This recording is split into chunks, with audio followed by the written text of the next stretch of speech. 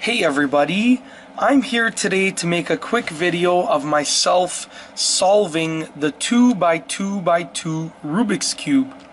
Now I am fairly new to solving the 2x2x2 cube, so I wanted to make this video to set a baseline time to see how quickly I can solve it right now, and then I will work on improving my solve time so I can beat my baseline time in the future.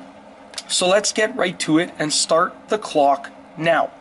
So I'm going to start by using this as the white layer and bringing the white pieces up into place. So I'm just going to bring the pieces up into place. I'm going to start by bringing this white piece up here. And to do that, I just go like that, like that, like that. Then next, I'm going to bring this piece, the orange, green, and white piece, into place, and it belongs right here. So to bring that into place, I am just going to go like that, that. Okay. Then the final white piece, I'm going to bring it into place, and I'm going to execute the same algorithm that I just did to bring it from the bottom up to here, like that. Okay. Alright, now I have completed the white layer. As you can see, everything is in place with regards to the white layer. And now I'm going to complete the yellow layer, and then I will permutate the pieces of the yellow layer.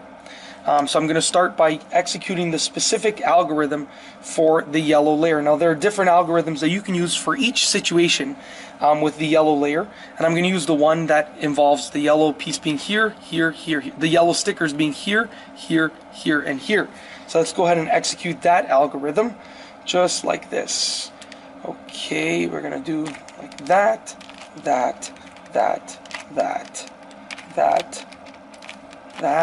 and then that. Okay, now the white layer pieces are still in place and the yellow layer has been completed, but I just need to permutate it properly. So let's go ahead and bring it into position, and then we're going to spin it like that. Then we're going to execute a specific algorithm. Let's go ahead and execute the final, what we hope to be the final algorithm. Alright. Okay. Alright. Okay. Alright, that's it. And as you can see, I have solved the 2x2x2 Rubik's Cube.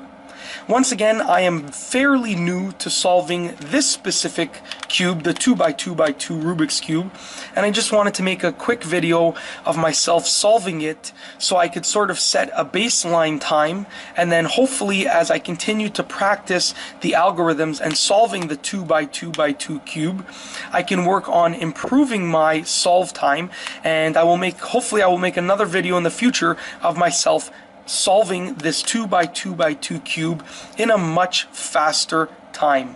But for now, I just wanted to make this video of myself solving it to set my baseline time. And that's all I have for you today. Thanks for watching.